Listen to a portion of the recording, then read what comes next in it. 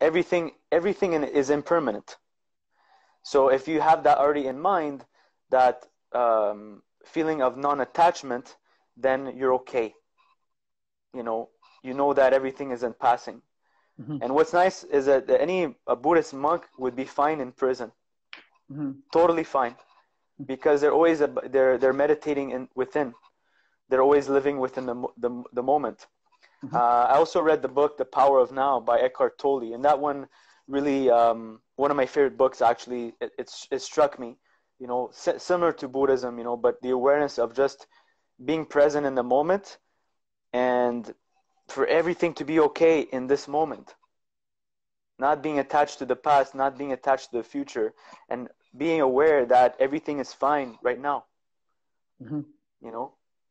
And that was cool.